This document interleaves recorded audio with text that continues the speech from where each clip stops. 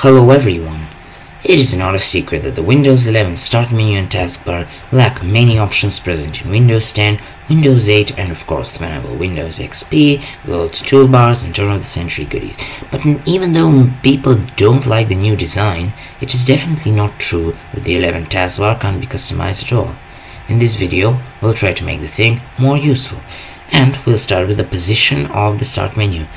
I kind of hate Apple and its products, and therefore I hate the centered start button, which was ripped off macOS.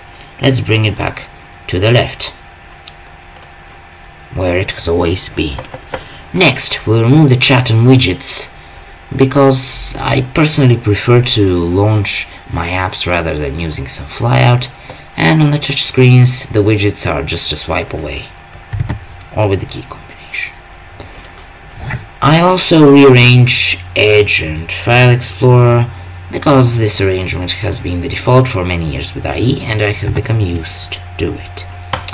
I will also pin Mail to the taskbar like this. You cannot drag and drop yet. This will come in the supposed Sun Valley Chew update.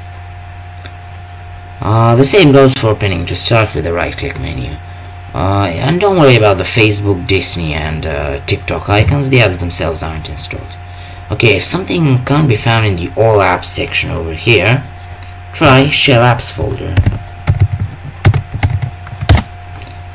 This contains every app on your PC, including help documents and more.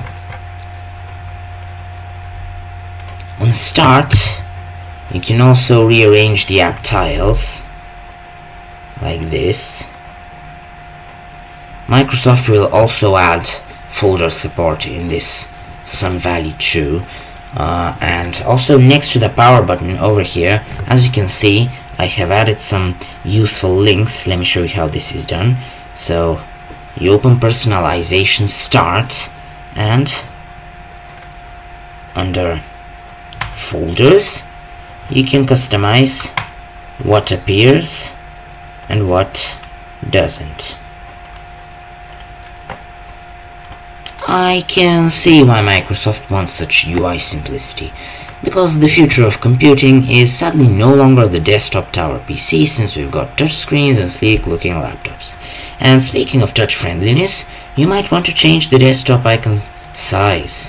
I use large icons, which are easy to open with the finger and are generally more appealing.